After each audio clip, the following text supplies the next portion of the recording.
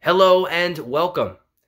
Baker Mayfield was introduced to the Central Florida media today as the Tampa Bay Buccaneers' newest quarterback, and I have already gone through, since the signing of Baker Mayfield, even before that, when Ian Rappaport first dropped his inkling that the Buccaneers would be interested in Baker Mayfield, I've already gone through in a short time the full wave of emotions on Baker. So I started out, I wasn't feeling it. I was like, well, I kind of would rather have Trask play, and if Baker comes, he might be good enough to beat out Trask, and then if he beats out Trask, then we won't see what Trask is all about, and if we have Baker instead of Trask, what does that accomplish? I was all there. Then the Buccaneers signed Baker Mayfield, so then I was forced to give it a little more thought, because I was like, okay, well, now it's kind of a reality. Then we signed him, and I said, wait a minute, this might be actually a genius move. We got him for no money, it's super cheap, and the scenarios I laid out in a prior video on this channel, my reaction to it was, if one of two things is going to happen, right? Either Baker's going to beat out Trask, or Trask is going to beat out Baker. Now, if Trask beats out Baker, then he's for real. Because Baker Mayfield, I think we could all agree, is not a bad quarterback by any means. He's a decent quarterback, right, in the National Football League. If Trask can't beat him out, he's not the guy. If you can't beat out a decent quarterback, then you yourself are not decent. I mean, this is just logic. If Trask can beat him out, then Kyle Trask is for real, because that's no joke. Baker Mayfield, if Trask can beat Baker Mayfield, that's not like beating Jacoby Brissett. That's not like beating Chase Daniel or Taylor Heineke, which were some other names that I felt like, or Teddy Bridgewater. Those are some other names that I felt like were out there, or names that I thought were possibilities. Beating Baker Mayfield is for real. That's a genuine competition.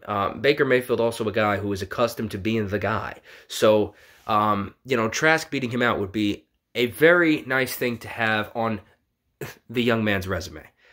Now, the other scenario, by the way, this is kind of more so my prediction. It's a scenario, but it's the scenario I think that is so likely it's my prediction. I think, and I guess that segues nicely right into this video.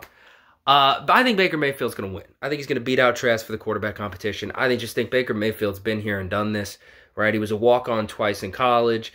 Then he got to the Cleveland Browns, wasn't the starter there. Then he went to the Carolina Panthers, wasn't originally the starter there. Then he went to the Rams, and people forget he didn't even start there. He was actually didn't start his first game. He came in that game against the Raiders when he had the heroic comeback at the end. He wasn't the starter of that game.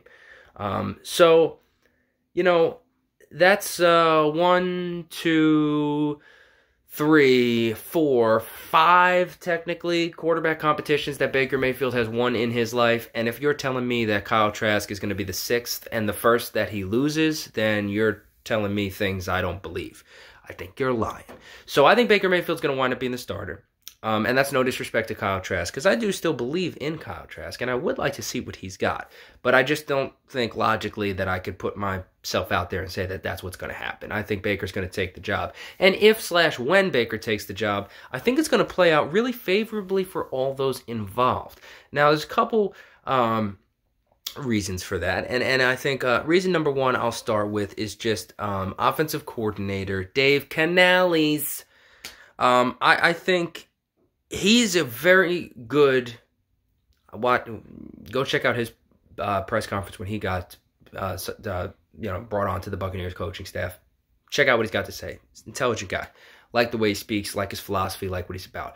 The scheme fit is fantastic for Baker Mayfield. I think he vibes and gels very well with what the Buccaneers are going to be trying to do next year. If I can read between the tea leaves and kind of get a little bit of insight there, I think Baker Mayfield's a fantastic scheme fit. I think it works. And I think that's a knock, not necessarily even against Trask. It's just a plus for Baker.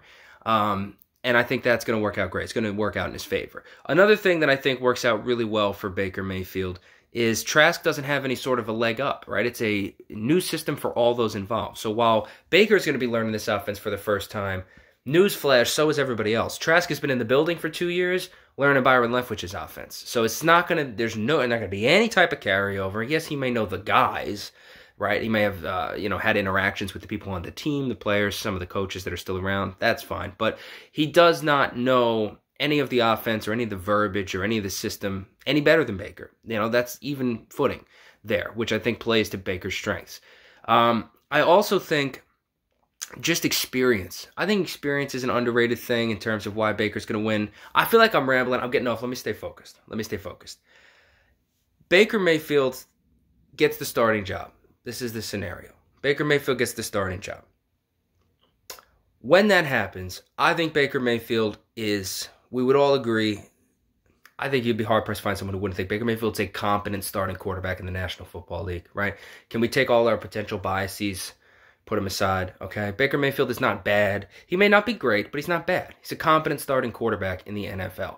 And the only reason that he's not still is because of the Browns and their decision-making. Now, this is the thing that drives me a little crazy about the NFL. It's a lot of sheepthink, right? A lot of people think because someone did something, I have to do it. Well, the Browns got rid of Baker Mayfield, and they went for Deshaun Watson, and that's fine. Do what you want. But that's the whole reason that there's any speculation or doubt about Baker Mayfield. Now, when he was in Cleveland, did people think he was worthy of the number one pick? Well, maybe not. Did people think that he was the face of the franchise, like Patrick Mahomes? I meant to say face of the league. I'm sorry, like Patrick Mahomes. Maybe not. But Baker Mayfield was the franchise quarterback of the Cleveland Browns. He took them to the playoffs. He got a playoff victory. They were in a position to beat the freaking Kansas City Chiefs in the playoffs, in Arrowhead, with Baker Mayfield. Let's not let any of that slip away. Talented team around him, yes. I mean, it's not like the Buccaneers have a good cast of characters around Baker here in Tampa. Oh, wait, we do. But he was in a position to be, in an AFC championship game. That's a big deal. And it just seems like everybody's forgotten about that because the Cleveland Browns decided to part ways with him. And I'm just blown away because I'm like, well, when have we known? I've been an NFL fan since maybe like, 06, 07, something around there. When have we known the Cleveland Browns to be good decision makers? I'm struggling to find a time, okay? They're a bottom-dwelling franchise for a reason. They make bad choices. Right? And I'm not saying Baker Mayfield letting him go get Deshaun Watson is just the worst choice the team's ever made, but it's just another bad choice in a long line of bad choices because Baker Mayfield, he changed the culture in Cleveland, something that nobody thought could even be done, right? The Cleveland Browns, there's certain teams, okay? And we're Bucs fans, so we know about losing a little bit. There's certain teams that are just at the bottom. And it seems like they'll never come up from the bottom, right? The New York Jets are kind of one of those teams, and they just signed Aaron Rodgers. We'll see how that goes. Or they didn't trade for him yet, but they're getting Aaron Rodgers. We'll see how that goes, right? The Browns were that team, are that team, have been that team. Baker Mayfield is the only guy who has ever been a Cleveland Browns starting quarterback who wasn't awful, who wasn't a bust, who took that team from the depths and rose them up to a playoff victory against the Pittsburgh Steelers, most hated division rival. That is a monumental achievement that no one gives Baker credit for. Right? That's a big deal. Okay? And I'm not saying Baker Mayfield's career is perfect. I don't think he's perfect at all. But if you're telling me he's a bad quarterback, then you're not really paying attention. Okay, because you got to look at things situationally, what he was given to work with and where he was put and what he got out of that spot. And Baker Mayfield taking the Browns on a little playoff run, that's no small feat. That's a big deal. Okay, and Baker Mayfield was there for that and accomplished that. Hats off to him. Last year was an ugly year for Baker, right? I don't really feel we need to rehash it. But yes, he was bad in Carolina. You get no argument here from me. Bad in Carolina. The problem I have with holding that against him is he got there in training camp. He's behind the 8 ball. Still managed to beat out Sam Darnold. And then on a team that fired its coach, fire-sailed the whole squad in the middle of the season, yeah, he got benched, he was playing bad, and, it was ugly. But then he went to the Rams, very quietly, had a nice little mini resurgence. 4 touchdowns, 2 picks in his time with the Rams. I believe he went, if you count the game that he didn't technically start, the Raiders game, but he did lead the 98-yard comeback, 2-minute drill at the end. He went 2-3 in his time with the Rams. And that was a Rams team that was downright awful. Everybody was hurt, nobody was playing, and they were pretty much out of it and quitting. I think Baker Mayfield, he kind of has a bad, he kind of gets a bad rap, right? He kind of got screwed over a little bit. The Browns hurt his reputation so much so that nobody wanted to touch him. And that's crazy to me because, you know, this is a guy who was a Heisman winner and a #1 overall pick, and I can already hear people screaming at me, well, so was Jameis Winston. But if you're thinking this is Jameis Winston, then, again, I encourage you to, like, watch some things. Like, Baker Mayfield is not a bad quarterback. He's not a joke. He's not a meme. He's none of those things. Baker Mayfield's a solid, reliable quarterback. Now, I don't think he's great, and I don't want this to be like a, oh my gosh, Baker Mayfield is amazing video, because it's not. I don't think that Baker Mayfield is great. I do think that Baker Mayfield is decent. I think that Baker Mayfield is an above-average quarterback in the National Football League.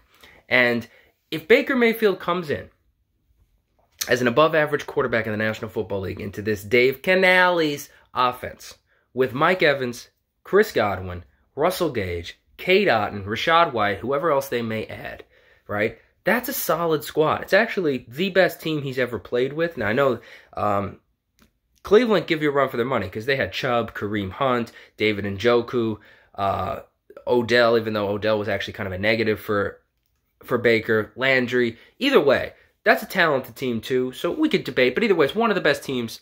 I'm going to give the Bucs the edge, but it's one of the best teams that he's ever had the opportunity to navigate a season with. And for Baker to have that at his disposal, with a coach who's going to run a system that is pretty conducive to what he wants to do. Oh, and by the way, a pretty solid defense. Now, will Tampa Bay's defense be as good as it's been in years past? We'll take a step back. We'll take a step forward. Only time will tell. But it's a solid defense. You expect Bowles to put out at least good to decent, you know, somewhere between decent and very good on the defensive end. The Bucs are going to be no joke with Baker Mayfield. I hate to, like, jump on it so quick, but it's going to be for real. Baker Mayfield is not a bad quarterback. He's a decent quarterback. And what's going to wind up happening, and that's why I had to make the video, because I got a little bit of a mini official prediction, and it felt like sometimes you just get these itches to, like, put out a hot take. And I don't even know how hot this is. This is not like steaming, piping hot out the oven. Maybe it is, maybe it isn't. I don't know what people think. So maybe it is, maybe it isn't. But for me, it's a take. And I had to get it out there because then I could point back to this video after it happens and be like, hey, you seen that? You seen that video over there? I called it. I told you it was going to happen. Listen, Baker Mayfield is going to start. He's going to win the job from Kyle Trask. And when and if that happens, when it happens, he's going to play well. Okay, he's not going to play bad, right? Baker Mayfield has never played bad when he's had a good team around him. He's only played bad football in bad situations, and this is not a bad situation, right? This is a good situation, so he's going to play good football. When he plays good football, Trask will never see the field because, you know, barring injury for Baker, because Baker's going to be winning the job and sustaining the job. And if the defense is playing solid and Baker's playing solid, we're going to win some games. Now, I don't know if we'll win the division, if we'll win the playoffs. We could sneak in as a wild card. That's a topic of discussion for another day. But if that happens and Baker puts forth a solid year, Baker just plays like one of his better seasons in Cleveland, he's getting paid by the Tampa Bay Buccaneers. Because if a decent quarterback can come in here in this Dave Canales system, right, with Mike Evans and Chris Godwin, what is that going to look like? Because we just saw what Geno Smith did. And if anyone is going to try and tell me, this is another time I'm saying this in this video, but if anyone is going to try and tell me that Geno Smith is better than Baker Mayfield, I'll put the camera down and walk away. Okay, Geno Smith had a great season last year. He resurrected his career. That's great. That's awesome. Before that, he was a stone-cold bust. Okay, and Baker Mayfield is nowhere near a bust. He's a decent quarterback. Geno Smith, nobody would have stood on the podium and said, this guy can play a little bit. Nobody. Nobody even thought he was going to start. They thought they were going to start Drew Lock. When they traded Russell Wilson and got Drew Lock, it was like, oh, Drew Lock's probably going to beat out Geno Smith. No way they go with Geno Smith. And they did. Right? So, if Geno Smith can do that, you don't think Baker Mayfield can do something close to, if not better than that? How? What's your logic? What's your argument, right? Comparable pieces, but better pieces, I think, in Tampa, because the Seahawks have pretty nice weapons on offense as well. But comparable pieces, right? Baker's a better player than Geno Smith. I think the defense is going to be better in Tampa than Seattle's was last year. And you have a situation where, yeah, Baker could step in and do that. And if he does do that, the Buccaneers not going to hesitate. They're going to give him the bag. Baker's going to get the bag. And that leads us to the prediction. I think that Tampa Bay Buccaneers quarterback in, what is this? Tampa Bay Buccaneers quarterback starting the season 2026 is going to be Baker Mayfield. Because Baker Mayfield's going to come in here. There's a reason he came to Tampa, and there's a reason the Bucs wanted him. He's going to come in here, win the job, win the hearts of the fan base. Win them all over, okay? He's going to win over everybody in the front office, everybody in the coaching staff, ownership, and he's going to get paid. And he's going to be Geno Smith or Daniel Jones, a guy who he's not going to make crazy, crazy money, but he's going to make starting quarterback caliber money, and he's going to be a guy who had one good year of production with that team, right? Daniel Jones, one good year of production, right? If I'm not mistaken, the man threw 15 touchdowns last year. Daniel Jones threw 15 touchdowns and got paid. Geno Smith got paid, okay? Baker Mayfield's going to get paid. The Buccaneers are lucky to have him. Now, he could get paid by someone else, but I think it'll be similar to Jones and Smith. I think the Bucs will ante up and they will pay him. And he's going to be getting banked next year, and in 2026, he's going to be the Tampa Bay Buccaneers starting quarterback. This could be the worst take of all time, or a really good one that I can't wait to look back on and tell everybody, I told you so. We'll see, but I do think Baker's going to be the guy. I think this is a very underrated move, and like I said, I've come full circle. Right? I was not pro-Baker. Now I got all my eggs in that basket, and it's not even Easter time. Baker Mayfield, starting quarterback of the Buccaneers for years to come.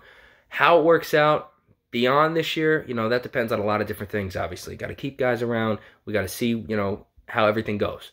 But Baker Mayfield is going to play well enough to earn himself a second contract in Tampa Bay. That's going to happen. And people forget, the fan base in Tampa Bay, pre-Tom Brady, we're starved, okay? People fell over backwards for Ryan Fitzpatrick. Ryan Fitzpatrick started 2 games for the Buccaneers at the start of the 2018 season. Played amazing. Beat the Saints in the Dome. Bucs scored like 48 points. Beat the Eagles coming off the Super Bowl at home in Tampa. Started off with a deep ball touchdown to Deshaun Jackson. And just, then he played a decent game Monday night against the Steelers, but they lost. And people were ready to toss Jameis Winston to the curb. Fell in love with Ryan Fitzpatrick. He had the glasses, the beard, when he stole Deshaun Jackson's outfit. People were like, this is the guy. We did it. And he was like 34 years old at the time. On his, 18th NFL team. And people were in love with him.